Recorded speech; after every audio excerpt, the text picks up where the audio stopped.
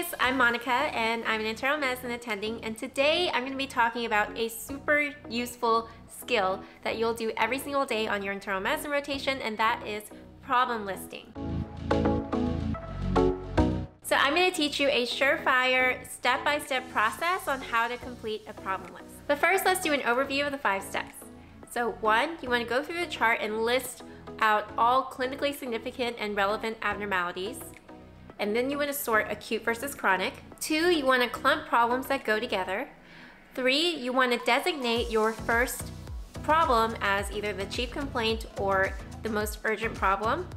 4, you want to then prioritize subsequent problems by severity, urgency, and timing. And then 5, you want to include an inpatient checklist. Now let's go through an admission together step by step.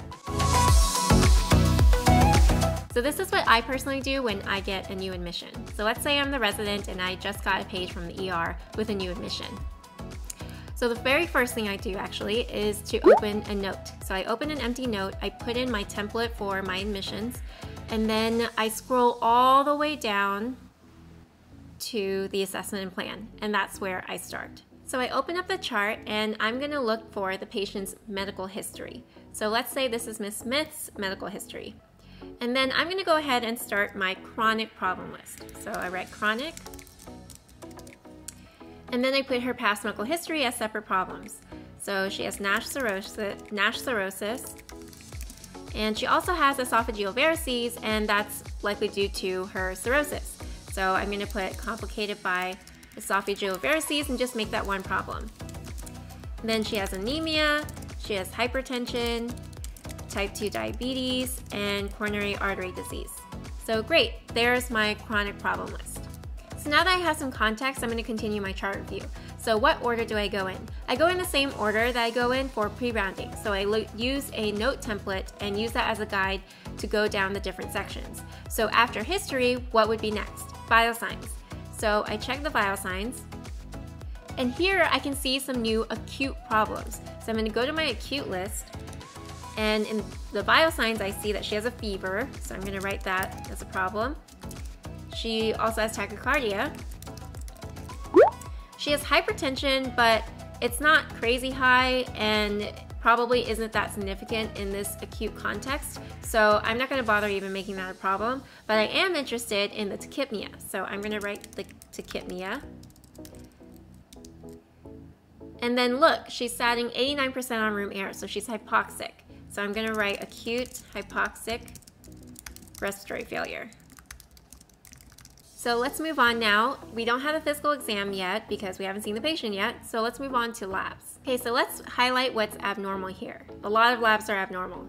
So in this case, you want to really prioritize things that are newly abnormal, because if something's been a chronic issue for years, then it's not really going to be relevant in this acute context. So what you want to do is scroll back in the patient's chart and look at prior lab values. So let's say these are the patient's labs from her primary care visit 6 months ago. So you can see here what's actually new. So the patient, again, I'm going to go over to my problem list. So the patient has a new leukocytosis, and it has neutrophilic predominance. Patient has a high procalcitonin. She has lactic acidosis. The thrombocytopenia is pretty chronic. The elevated INR is chronic, and again, these are expected because the patient has cirrhosis, and the anemia is also chronic. The creatinine, though, is not at her baseline. So what's that? That's AKI. So I'm going to write that here as a problem. And then the albumin is slightly lower than baseline, but otherwise the LFTs for this patient are stable. So I don't need to really make each of those abnormalities as a separate problem. Okay, so now we're done with the labs. We've written down all the acute abnormalities, so let's move on to look to see if we can find more problems. So after labs, what's next? So next is micro. So a lot of times the ER sent some micro, but the results are still pending, so I just put pending here. We're waiting for these to come back. I would probably just put in my note up here, and under microbiology, I would put blood cultures pending, urine culture pending. That's a side note, not really part of the problem list. Okay, so after microbiology, what's next? Imaging. So this patient got a CT face without contrast. I don't know why CT face sounds kind of funny to me, but anyways, so here we do have a new problem. She has some nasal bone fractures. So we should put that in our problem list. So non-displaced bilateral nasal bone fractures, fracture deformities. And that she also has a large left frontal scalp hematoma. Okay, so I added those to my problem list because they are significant abnormal findings on the imaging. Moving on, so we have a chest x-ray now, and let's say the chest x-ray read's not bad, but per my read, let's say, okay, so it looks like she might have a right-sided pleural effusion here, so I can add that to my problem list. Right-sided pleural effusion. So now we've pretty much gone through all the objective sections, so we need to go downstairs and get a good history from the patient and see if we can uncover any new problems there. And you're gonna do your physical exam, and again, you're gonna find new problems there. So in the interest of time, I'm not gonna go through a full thorough history. So for this patient, son brought her in after he talked to her on the phone. The patient told him that she had fallen and hit her head. The patient herself states she woke up to find herself on the floor next to her bed. She thinks she fell off the bed somehow, but doesn't actually remember falling. 1 second she's sitting on her bed, and the next second she's lying on the floor face down, and she landed on the left side of her face, and she has a headache as a result of the fall. The patient states she has had a productive cough and subjective fever for 3 days, and she thought she just had a cold. So now we've actually uncovered a new problem, and that is a productive cough. So we're going to add that to our problem list because it's something new that we didn't expect, something new and acute. Now moving on to the physical exam. So this is her physical exam. So the pertinent positives are her left eye is swollen shut, not surprising because that's where she landed. And also she has decreased breath sounds over the right lower lobe, so consistent with that pleural effusion that we saw. And then in her extremity, she has 1+ pitting edema just in the right lower extremity. So that's significant. Asymmetric swelling has its own differential, so I would add that actually as another problem. So right lower extremity swelling. Okay, so now we're going to move on to the next step. So step 2 is to clump problems that go together or are related to the same diagnosis. When it comes to clumping and splitting problems, there is a stylistic aspect. There are multiple right answers, but I do think that there are wrong answers, and so this is going to be one example in which you could accurately organize your problem list. So how do we decide which problems can be clumped together? So you do have to have some clinical knowledge to be able to figure this out, but let's walk through it. So 2 questions you want to ask yourself for every problem. Would I write the same assessment for this problem as for another problem? And is this problem an abnormality that's associated with another diagnosis that's already on my problem list? All right, so let's clump our problems together. So first we have syncope. Okay, that has its own differential. That was the chief complaint. I'm just going to leave that on its own. And next we have fever, tachycardia, tachypnea. So those 3 things should scream SIRS or sepsis to you. So SIRS versus sepsis. Sepsis is the term that you use if you are pretty certain that there is an infection causing all these abnormalities. In this patient's case, she has a productive cough, she has leukocytosis, a high procalcitonin, so I'm pretty sure there is an infection going on, likely pneumonia, so I'm going to call it sepsis. So I'm actually going to delete these and replace them all with sepsis. Okay, moving on. So we have acute hypoxic respiratory failure, and there are other things besides pneumonia that can cause acute hypoxic respiratory failure. So I don't want to have tunnel vision and just say this is pneumonia, so I'm going to leave it on its own. So next we have leukocytosis. So I would actually group this with sepsis, so I'm actually going to delete that. And then we have high procalcitonin. So high procalcitonin for me is more of evidence that there is likely an underlying pneumonia. I don't think I really have much to say about it on its own. So I'm actually going to delete that, and I'll probably mention it when I talk about the sepsis.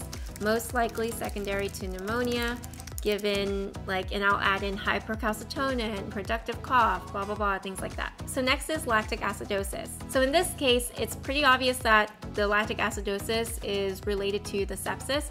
If there's any question of that, you can leave it on its own because lactic acidosis does have its own differential. But I'm fairly convinced that this is all related to sepsis, so I'm going to delete that. And the way I'm going to add it back in really is that now that I know that she has a lactic acidosis, I can say that this is actually severe sepsis. And next we have AKI. So AKI pretty much always should be its own problem, so I'm going to leave that alone. And then next we have non-displaced, the nasal bone fractures. So I'm gonna leave that alone. I think it's a standalone thing, just like the hematoma. The right side pleural effusion. So I could say, you know, this could be part of the pneumonia picture, but this patient has cirrhosis. It could be hepatic hydrothorax, could be heart failure, it could be a lot of different things. So again, you don't want to have tunnel vision. You don't want to push yourself in a corner and have premature closure. So I'm gonna leave it as its own problem. Next is productive cough. So this, kind of similar to the hypercalcitonin, I'm kind of putting it together in my head as a picture of pneumonia. So I would probably not have this as a separate problem. I have no reason to think that there's a different underlying cause for this cough, but also I don't think that having a differential for this cough is really going to be a significant piece of this clinical picture. So I'm actually going to just take it off my problem list, and I'll probably mention it when I'm talking about what I think the most likely source of the sepsis is. And then lastly, right lower extremity swelling. I think that kind of stands on its own, so I'll leave it by itself. So I hope what I'm doing is making sense, and you can see how clinical reasoning kind of shapes your problem list. So now you need to figure out what problem you're going to put at the top of your list. So in the majority of cases, it's probably going to be the chief complaint, but if there's a slam dunk diagnosis that the ER made already, so for example, if you have a patient coming in with abdominal pain, nausea, vomiting, and the ER already found a small bowel obstruction, you're probably not going to go into a whole differential about the abdominal pain. You have already diagnosed a small bowel obstruction, so that will be your first problem, and that is the problem that you're mainly addressing. And there are other cases in which the chief complaint might not be the first problem, and that is when severe or more urgent things arise. So for example, if you have a patient coming in with AFib and AKI with severe electrolyte abnormalities, and the patient goes into cardiac arrest in the ER and gets ROS, you're not going to put AKI and AFib as your first problem. This patient just had cardiac arrest. You're accepting this patient as the MICU resident, as post-cardiac arrest management, so that should be your first problem. So for our example today, I personally would put sepsis first, because it's, in this situation, the most life-threatening condition. Other people might put syncope first because they're married to the idea that the first problem needs to be the chief complaint. That's fine, but this is my personal preference. Step 4, prioritize your subsequent problems, taking into consideration timing, severity, and urgency. So when you're trying to put your problems in order, you need to ask yourself, how much do I care about of this problem in this moment? Or how severe is this problem? How urgent and life-threatening is this problem? You also want to ask yourself, how much energy am I putting into this problem right now? Am I sending a workup, and am I actively managing it? So that might help you figure out where it falls in your problem list. If multiple problems have equal footing in your mind, then that's fine. You can probably go in whichever order you want. And then chronic conditions usually doesn't matter what order you're going in. If you're not actively addressing them this admission, then you can leave it in whatever order you want.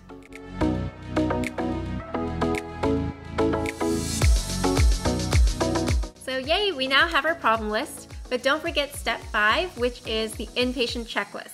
So I'm just gonna put the bare minimum checklist for now. So I'm gonna put DVT prophylaxis, GI prophylaxis, lines, drains, and tubes, code status, and discharge planning. So that's how you write a problem list. It seems like a long, slow process now, but as you gain clinical knowledge, you're gonna get faster and faster at this. You'll be clumping problems together automatically because your brain automatically knows what problems are associated with each other and how things come together as one diagnosis. So the more clinical experience you have, the more automatic these steps will become. Thanks for watching, guys, and if you want to see more content on how to succeed in medical school, be sure to click that subscribe button. Bye, guys.